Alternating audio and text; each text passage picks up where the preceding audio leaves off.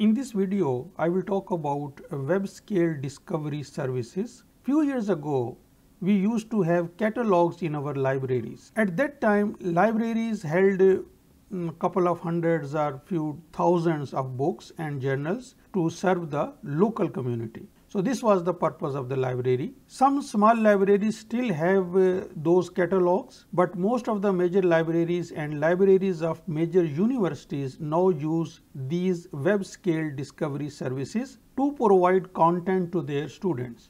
Now, what are these web scale discovery services? These are applications which provide content handling tools to libraries. On one hand, there are publishers like IEEE, ScienceDirect, etc., who have journals where researchers publish their work, and there are a lot of publishers out there, and an enormous amount of articles are present in their databases. So these web scale discovery services connect publisher to the library, and hence students can reach the research articles from any of the publisher from the university library or the government library, whatever they are using. And libraries pay huge amount of money to these services. Therefore, they want students to use these services and find articles and do some high impact research. So basically, it is a cooperative cataloging. Instead of the physical catalog, now we have a cooperative cataloging.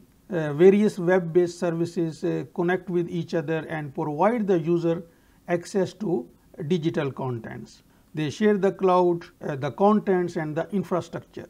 So in this way, they reduce the cost and they increase the access. So now one student from any country can access the article all around the globe.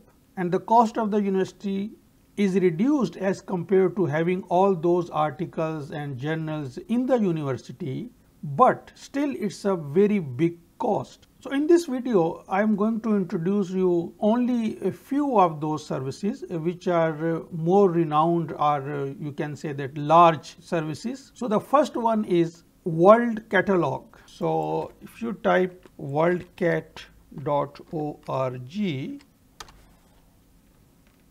so World Catalog is one of the largest services out there, and you as a student don't have to worry too much about these services. This the purpose of this video was just to introduce to you that what are web scale discovery services. Now the second service I would like to show you is EBSCO. So this is also a major web scale discovery service, and if you are interested, you can learn more about this by going on their website and see how these services work. So these type of services serve both the public libraries or the government libraries and also the university libraries or the academic libraries. Another important service is called Summon, that is from ProQuest, which is a large database. So this is their product. ProQuest is a very large database. They have a lot of articles, and you might have seen this in your library. So Summon is owned by ProQuest. So this is another important web scale discovery service. Now when you use these services on your academic or public libraries, you get certain tools which you can use as an author or as a researcher. The most important thing is, of course, that you can get an article from anywhere, from any publisher, but also you can download the citations in many different formats, and you can search within the articles available throughout the globe. But at the end, I would like to mention a very important thing about all these services, that these services, although they act as a search engine somehow, but they are not as sophisticated as Google, Bing or Amazon. So they try to rank the articles in the same manner as Google would rank, but they are not so powerful.